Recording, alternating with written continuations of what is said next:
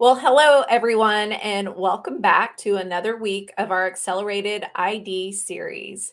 Today we're going to be talking about instructor-led training.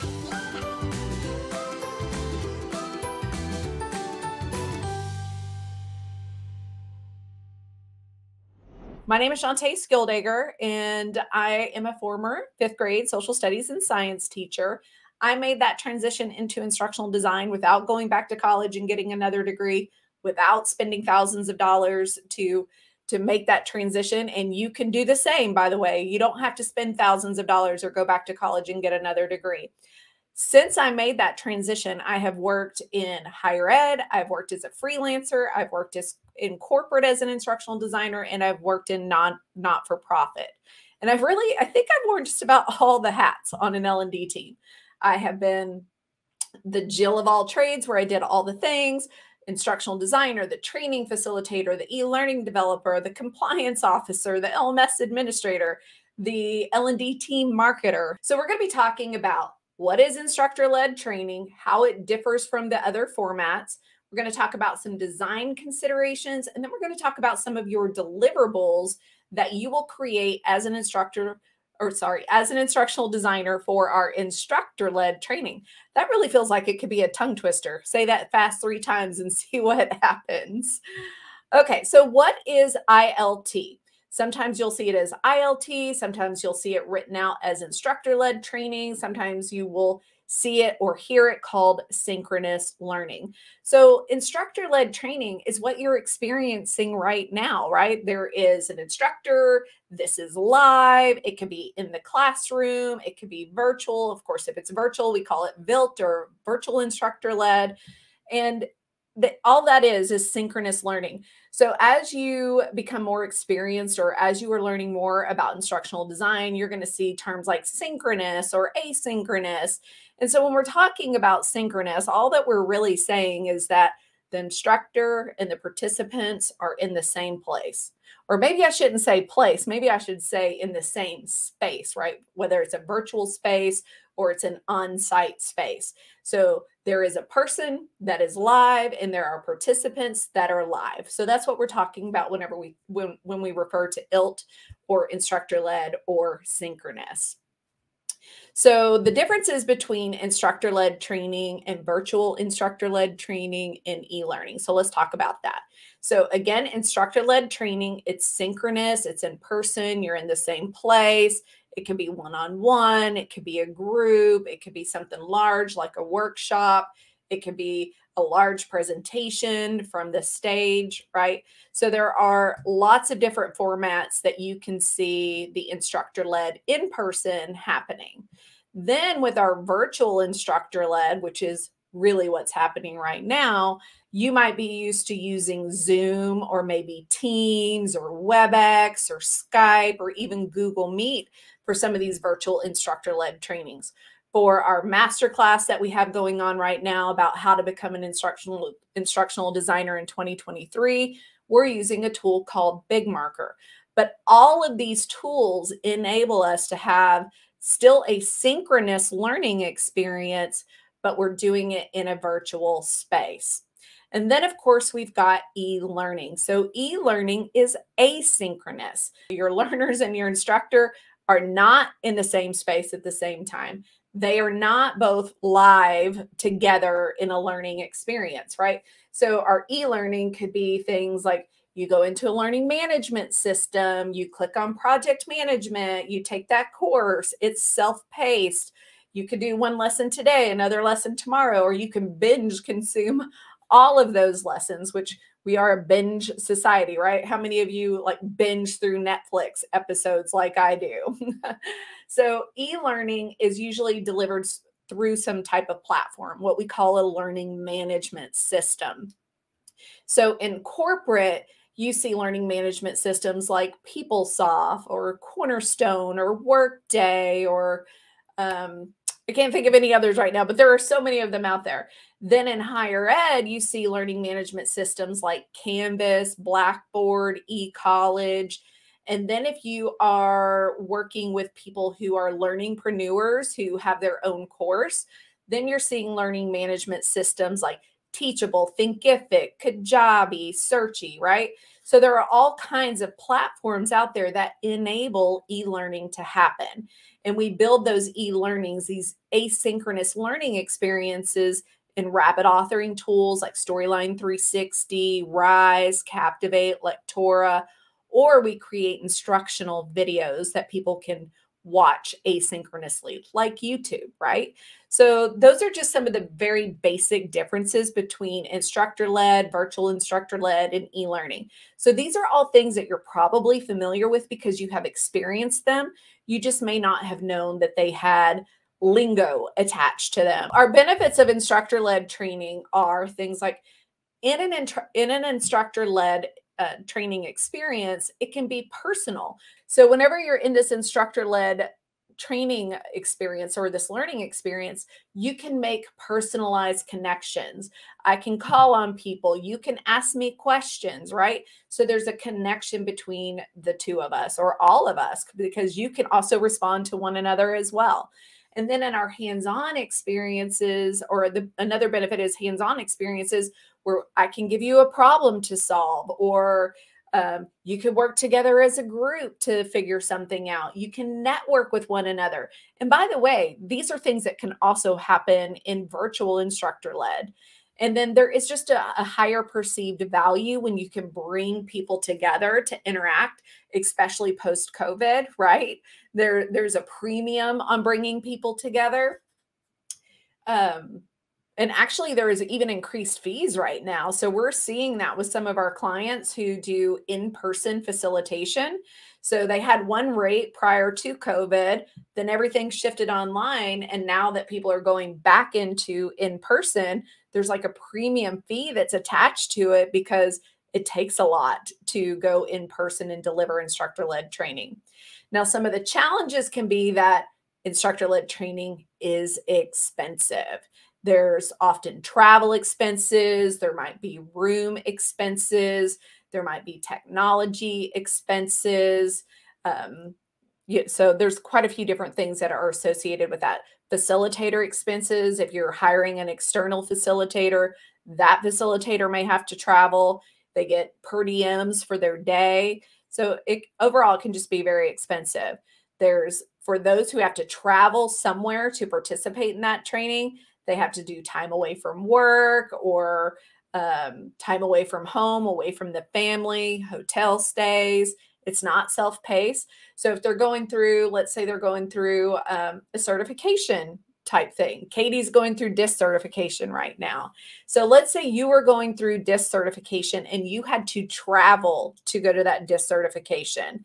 So one week you might be doing a session somewhere, and then you have to wait till the next week to do a session somewhere. And then maybe you've got to wait another week to do a session somewhere, right?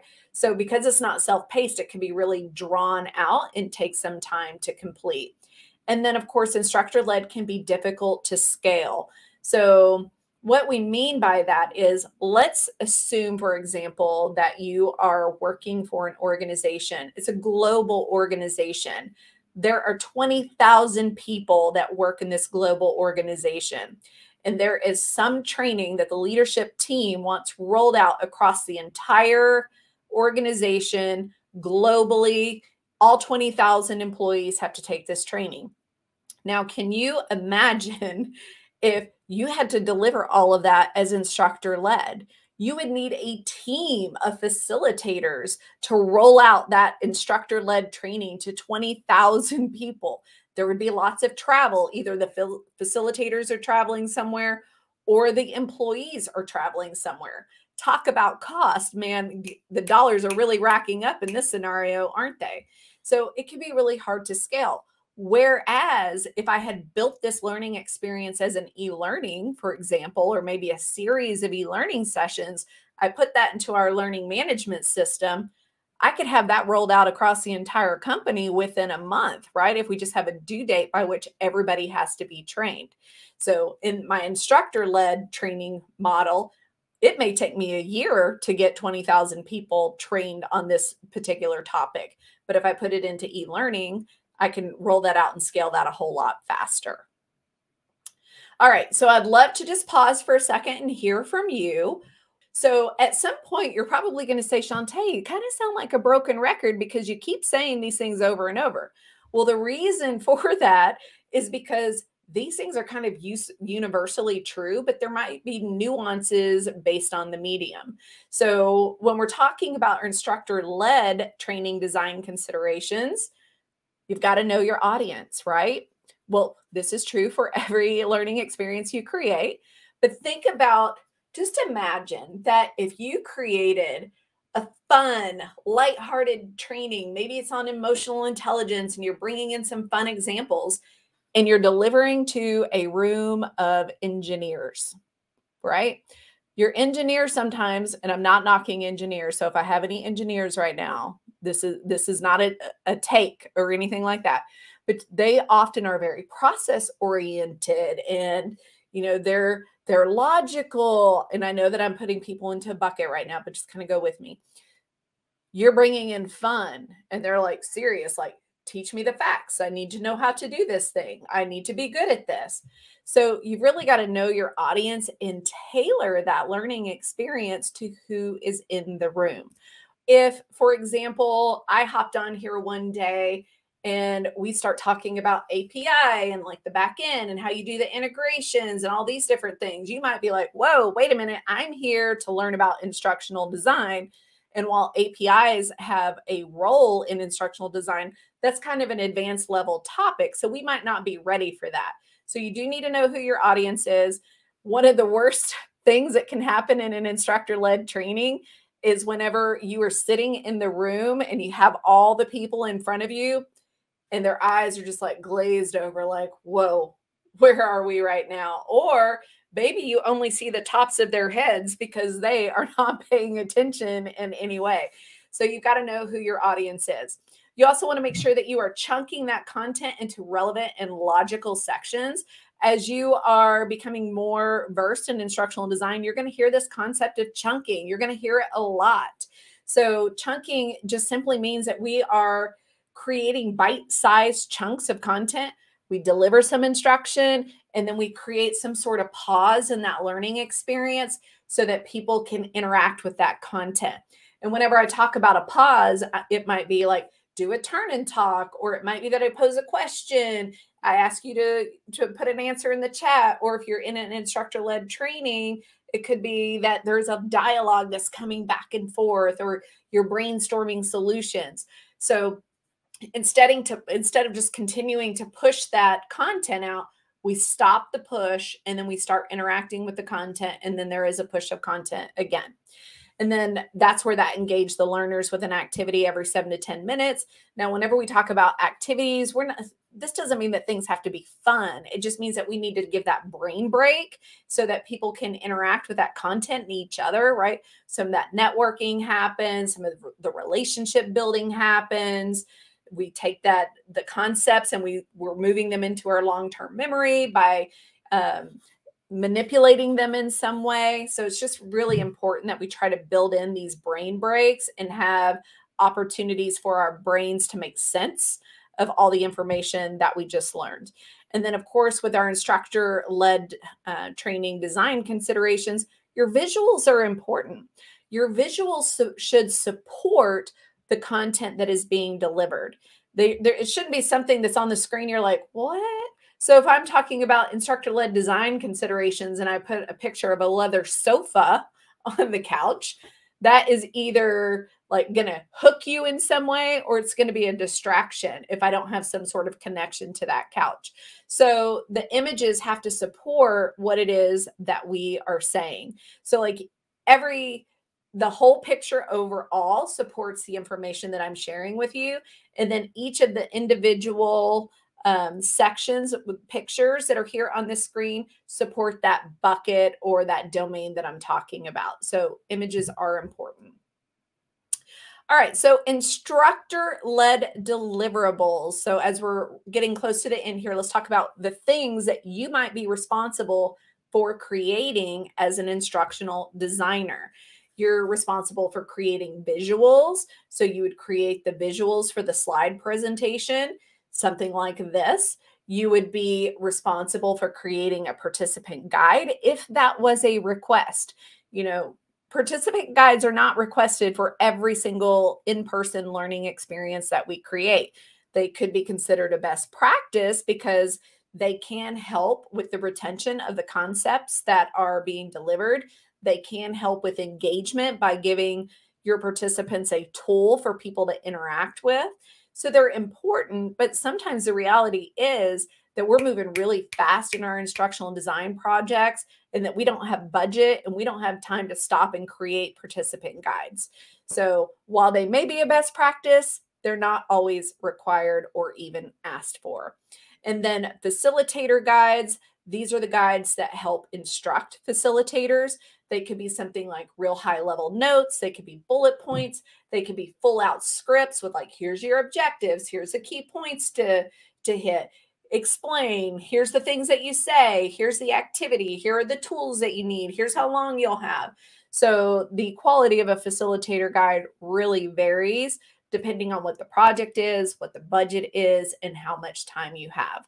But these are some of the most common deliverables that we are asked for whenever we are building for instructor-led learning experiences. So as the instructional designer, you often create these things, and then there is some sort of handoff to someone else.